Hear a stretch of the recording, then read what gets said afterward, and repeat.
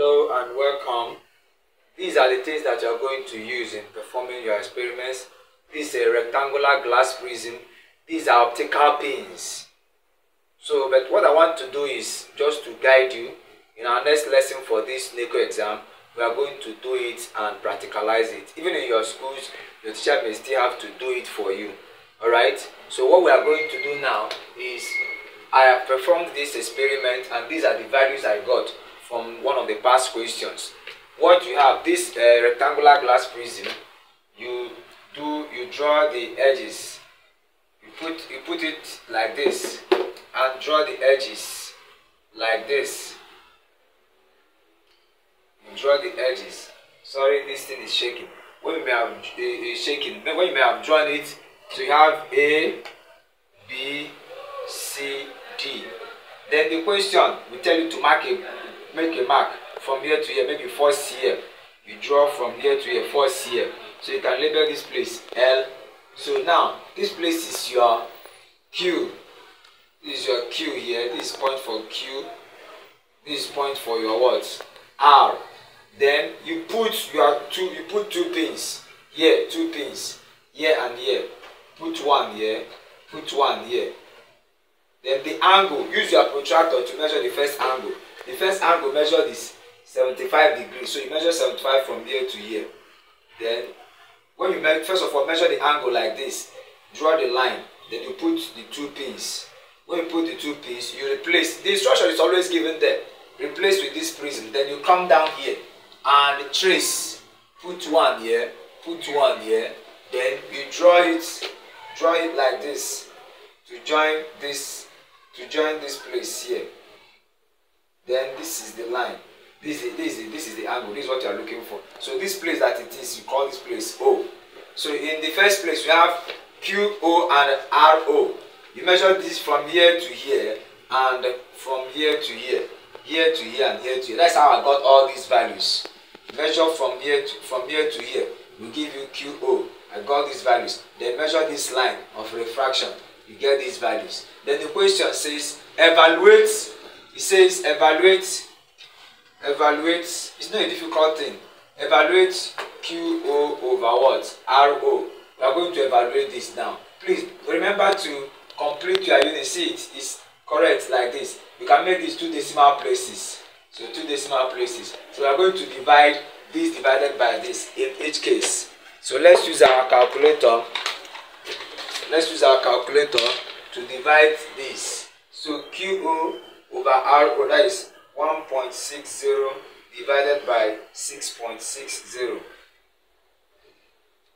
Divided by 6.60 is equal to 0.2424. That's for this first one. The second one, 2.00 divided by 7.00 gives us 0.2857. 0.2857. But what we are going to do is to leave this thing in 3 decimal places. So 242, 286, 3 decimal places. Alright. So you can leave it in 4 decimal places, but it's better like this. But if it is cosine and sine or reciprocal, make it 4 decimal places, right? So we have 2.15 divided by 7.30 gives us 0.2945. 0.2945. Then next one, 3.10 divided by 7.60. This gives us 0.4079. 0.4079. Then finally, 4.50 divided by 8.00 will give us 0.5625. The next we have to do is to find the cosine of theta. That is the cosine of this value. So first thing, cos 45, cos 75 gives us 0.2588. 0.2588. In the question, you may not be asked to do it like this. Whatever you are asked to evaluate, you follow it. You keep making your tables. But in this very question, we were asked to evaluate cos theta. Evaluate this very, the C says, then this E says also evaluates what? Find the values of what? Cos theta. Then we are going to plot the graph of this against this. Alright, so we are going to find cos theta in each case. So in this second one, cos 65, very quickly, cos 65 gives us 0.4226. 0.4226.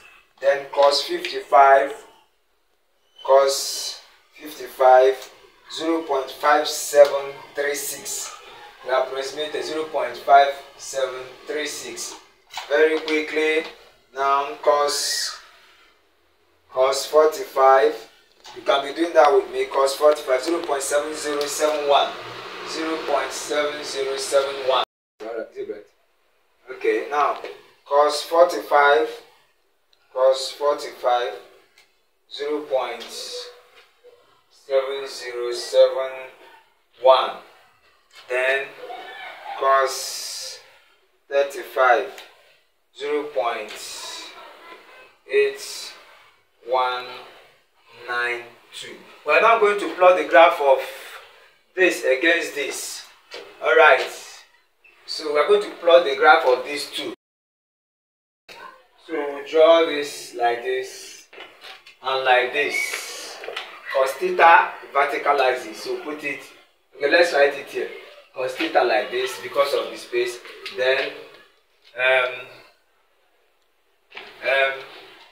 QO over RO. I have to draw this calculator. This is 0. The highest value for this cos theta is 81 and lowest 25. So we can say, let's use 8 there.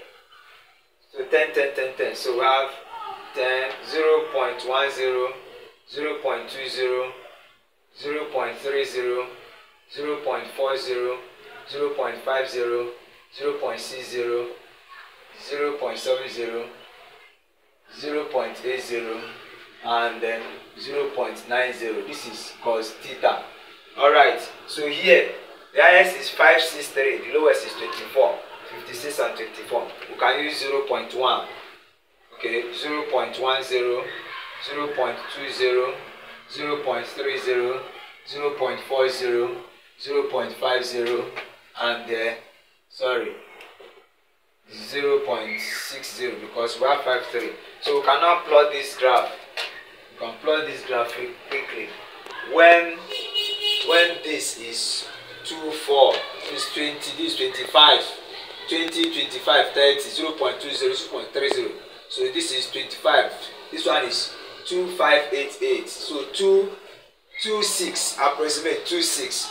So this is 20, this is 25, 26 is here. So we trace it up like this. I hope you can trace that. Make dots, then circle it. So I will be cleaning this because it's not right. Alright, next one. This is 29, approximate 29. 29. That is almost 30. I hope this thing is proper. Okay, it's supposed to be here. Exact. So 30 should be here. So I'm not using a graph book, but it has to be 29 is here. 42, 42, 40, 41, 42. So comes here. We have it. I hope this is okay. You know, we are estimating it like this. So we may not get the exact values. Alright, so get the next one. This is 30. If we approximate this to this is 30. So we have to go by 30 now. 30 gives us 5, 7, 50, 55, 56, 57. Alright, half of it is 55. This is how to check it. So we approximate, bring it up. Bring it up. Alright. We are getting, it's not so straight. Alright, next one. You know, this one is on like, it's a rough thing, it's a rough graph, so you can do it better with a graph sheet. 4171. 4171. This 4041 is here. Then 7141. trace it up is here. Alright, so the last one, 5, 6, 8, 1, 5, 5, after 5, half of it is 5, 5, so 5, 6 is here, then 8, 1, 80, 80, 85, 81 is here, so this is it. Alright, so now you can join the lines. Wow, okay, so let me see, let me just take it like this. These two are off, these two are off. So if we just manage to get, see it now. So I've obtained, so you can draw, get your slope, use this here to here, which determines your slope. So this place, this side is what? Here to here is what? Changing what? Changing cos theta. Then here is changing what? Changing this. Okay, changing QO over RO. So this your slope is the changing here in this place over changing this place. So let me solve it here. So where you have upper value, that is what? 82. So we are using 82 here because when your approximate is 82. So we are using 82. This 82. Your slope is changing cos theta over changing this. Let me use this now. It's equal to, right? So changing cos theta, 82 minus this lower is 26. Alright, divided by this value here is our 0.56. This is 0.82 rather. 0.82 minus 0.26, sorry, over 0.56 minus, I just started to use 2 minus 0.24. 0.24. You can still put it in the, so this is because this is what you are using here. So let's divide it and get the subtract and get the value. Let me finish it here. We don't have space and I don't want to clean the board. 0.82 minus 0.26 is equal to 0.56 divided by 0.56 minus 0.24, 0.36.